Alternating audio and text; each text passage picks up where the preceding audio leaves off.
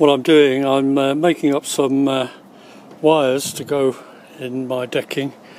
I'll show you. I don't particularly like the windlass type that you see, these big turnbuckles that I think are quite ugly.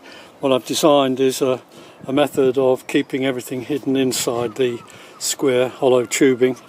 These are all actually they've been all been hot dipped, galvanised, so they won't go rusty, but I've painted them as well.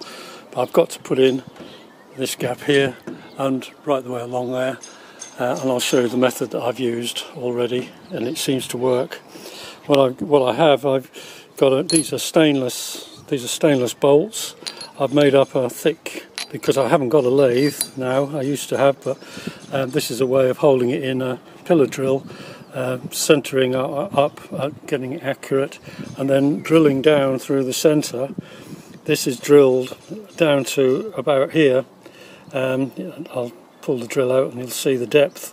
The idea being that I can cut this end off. This end here will be cut and crimped. One end of the wire, this stainless wire, of a specific diameter, whatever diameter you decide to use, or the number of wires you need. I've only got 4. Some people won't like that, but that is what I like.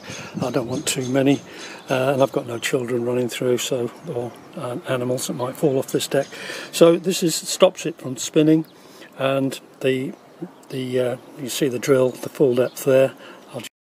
So there it is. I've just cut this in the vise, and obviously you can see the depth. So it's hollow down to there. This is hollow, so that can be, the wire can be crimped onto that. I'll show you the crimping machine in a minute. That is just roughly cut there, but it is stainless and it's quite tough, and it needs 25 tons to crimp that on.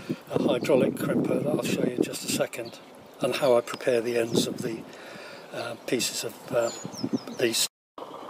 After I've cut it, you can see there's a burr on the inside, and I've got to, when I thread the wire through, I'll just show you.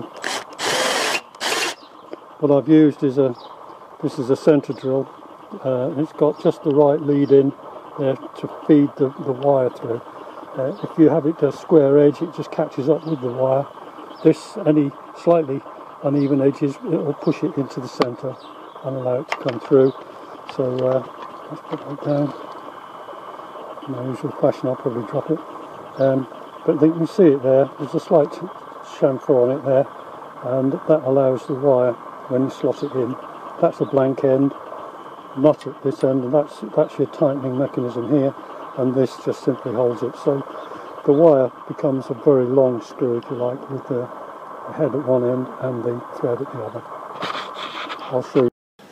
This is the LDG 240 hydraulic crimping tool that I got from China. An excellent tool it's proved to be. This gives me 25 tons, or 20, I think that 24 tons of pressure, which I need for this stainless steel. If you use something else, obviously you need less pressure, but I wanted stainless because I'm using stainless wire. The good thing about this tool is it came with a set of the hexagonal heads for crimping anyway, none of which I've used on that. I had to make my own because it didn't go down small enough for what I wanted, but I've made my own. This is obviously welded up, some tool steel at this end, and I filled it with some stainless steel, and then filed it down to exactly what I wanted for this job. These are some short ones that I made up for this job, but what I've done, I've modified my deck here. The stairs were down here, and I've filled this section in to make it a bit bigger, moved the stairs over there, and this is what the modification. So some of the wires that I had, which are redundant and won't be using, but these are the ones that I've crimped on, and these are the new tools that I'm going to do. I'll show you in a second. Right, getting the wires in there, got the slight lead in. If you push on and a twist, and there's that one in, the next one in,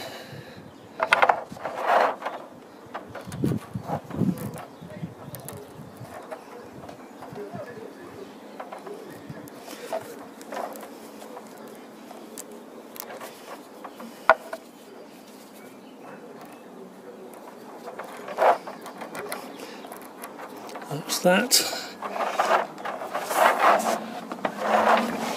Now crimping it.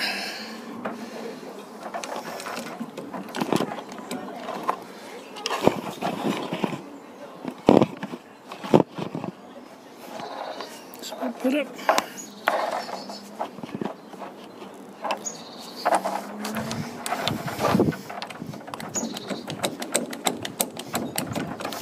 £25, very slow action on this.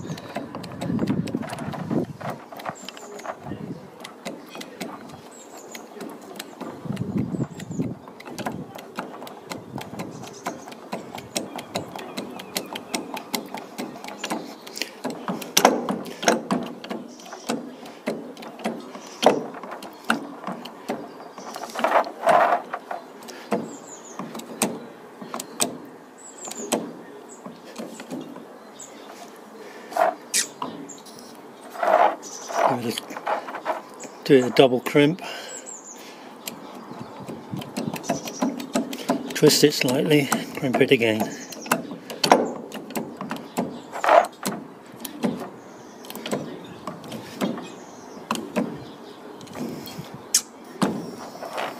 That's it done there.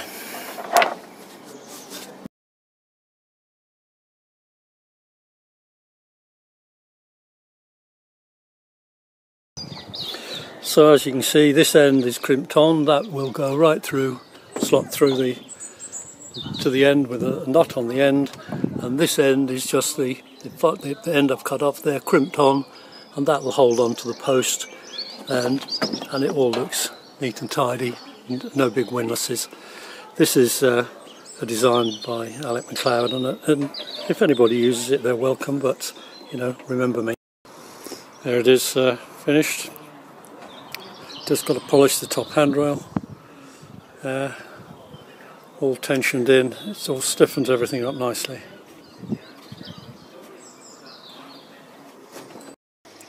There it all is now, with the wires tightened, the handrail polished, just waiting for the new decking, to put the new decking down, and that's the job finished.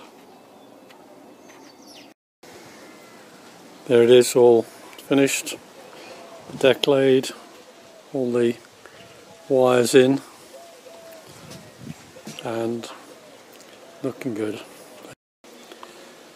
There's all the decking supplied by Kent Decking, all down. I decided to